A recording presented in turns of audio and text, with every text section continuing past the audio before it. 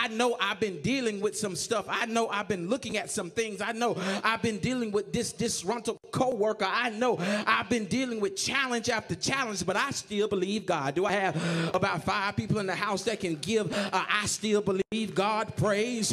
When we look in the New Testament, before Jesus began to work miracles, he would oftentimes ask the people that he were in conversation and dialogue with, he would ask them, do you believe? And any good preacher has a relevant question, and my relevant question this morning is, do you still believe that God can work miracles in your life?